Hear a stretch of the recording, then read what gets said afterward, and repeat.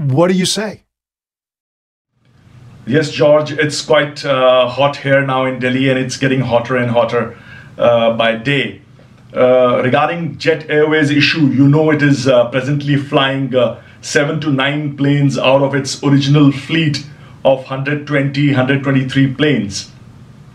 It grounded almost all its aircrafts over the last few weeks as its financial health worsened miserably.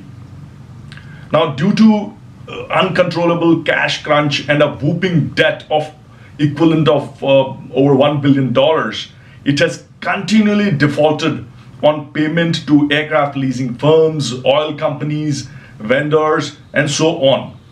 The airline has now, as I understand, suspended all its international flights. The company's 1,000+ domestic pilots who have not been paid for more than 3 months have threatened to stop working by Monday.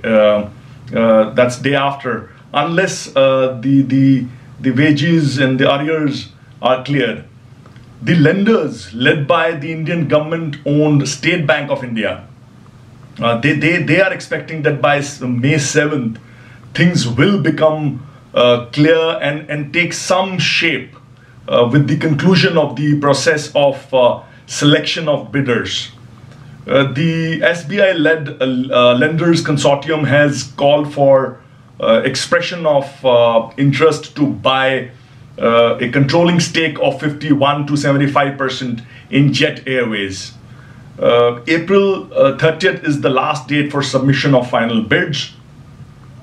Jet's founder promoter, Mr. Goyal, as you already know, was forced out last month, and Jet is now controlled primarily by the lenders.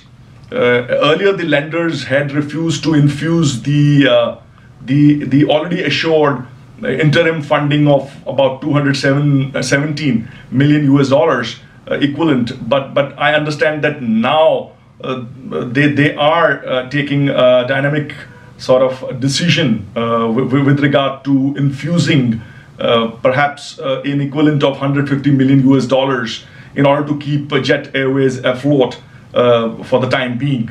Hope some existing partner of Jet comes forward to rescue it soon, like Etihad Airways that already owns 24% of Jet. That only time will tell. Thank you, Hemant.